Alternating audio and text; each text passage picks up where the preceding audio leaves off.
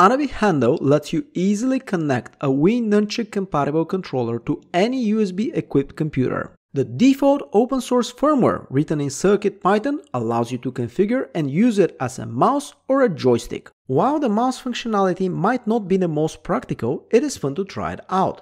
Another supported option by the firmware is to convert Nunchuk in a keyboard with D-pad A and B keys for your favorite old-school games on popular open-source emulators. Enthusiasts can unlock a world of possibilities for retro gaming, experiencing both classic and modern titles with the charm of an old-school controller.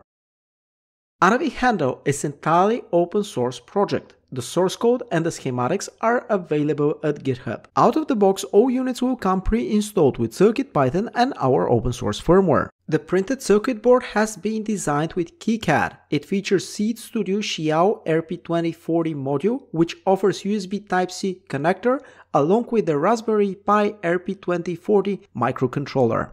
With ANAVI Handle, makers and gamers can elevate their retro gaming setup to new heights, combining a classic game controller with the freedom of open source hardware. Join the movement, order now and support this community-driven project.